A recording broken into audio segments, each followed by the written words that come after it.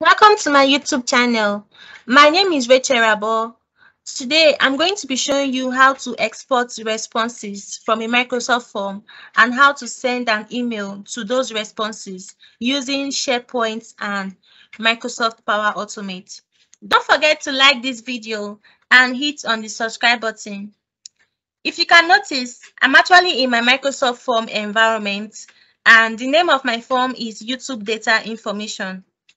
So in order to get the data from this form, in order to get the responses from this form, I just have to click on, that is, I'm trying to export the data from this form. So to do that, I'm just going to click on responses, then click on open in Excel.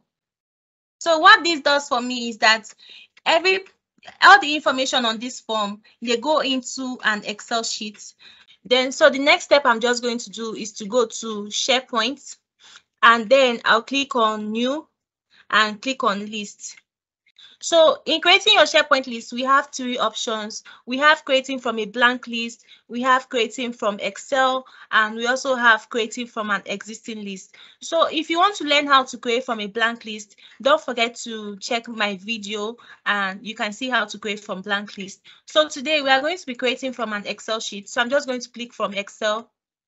Then I'm going to go ahead and click upload file and click on that Excel sheet, then click on open. There's one thing, after your data loads, there's one thing you have to take notice of, is that you have to check the data type if it corresponds with what you are doing. So for here, I have single line of text. So I'm just going to check through them and see if it's okay to go.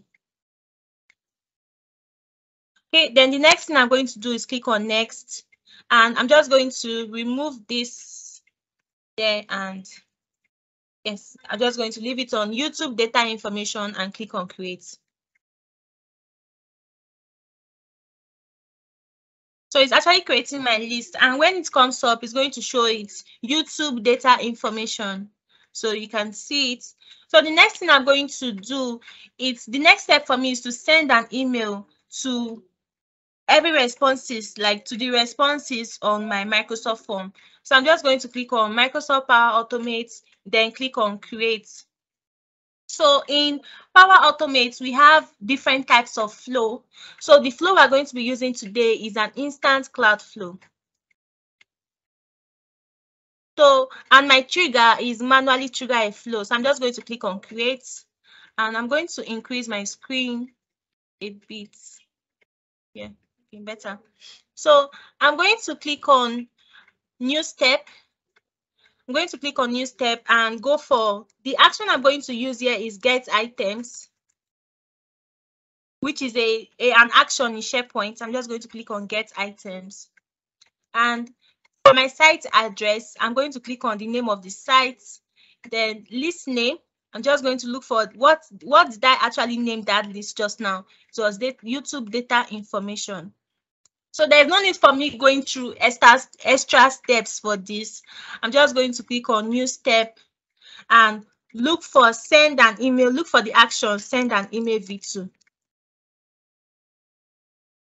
Okay, you can notice it, send an email v2. So who am I actually sending this email to? I'm just going to click on add dynamic content, and it's going to get, I'm going to try and notice, okay, what is the email standing for here? It's standing for email. I'm just going to go back to my Power Automate and look at it. You can see it's email. It's not actually email address, but when the data is coming from my SharePoint list, it's email. So after clicking on that, I have an apply to each, and that's totally fine. So I'm just going to go ahead and give that this thing a subject, like the email subject. So I'm just going to go for YouTube Data Information and go ahead and write for the body. So what this means is that it's just like a normal email that you want to send a normal email. You have to put the person's email address, and you also have to write the subject of the email, and you also have to write the body of the email. So that's just what you are doing in this action. So I want to make this email personalized. So I'm just going to write hi. Then I'm going to look for what was the name? What was it? It was name, yeah, and it was name 2, if you can notice. So why this part is showing name is because I was the one who filled the form. So you can see it is name 2. So I'm just going to go back and go for name 2. So then just going to write thank you for filling the form.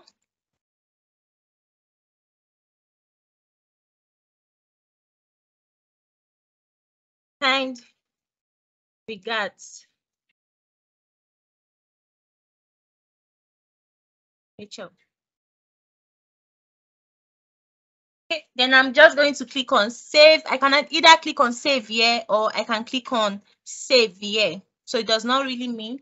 So I'm just going to wait for it to save. Then the next step to do is to click on test. Then I'm going to test it manually, then click on test. So the next thing is to click on continue, then click on run flow. So thank you very much for watching this video. I'm going to see you in the next video.